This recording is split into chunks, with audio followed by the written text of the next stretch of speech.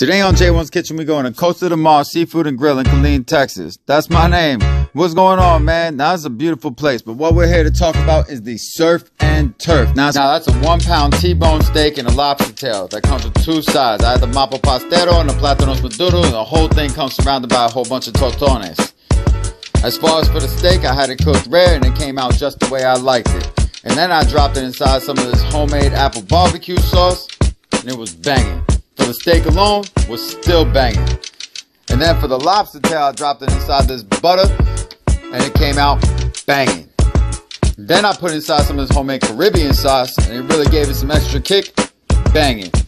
The plátanos maduro, I haven't had this good since my boy's mother used to make it back home in New York. Hello, Martha.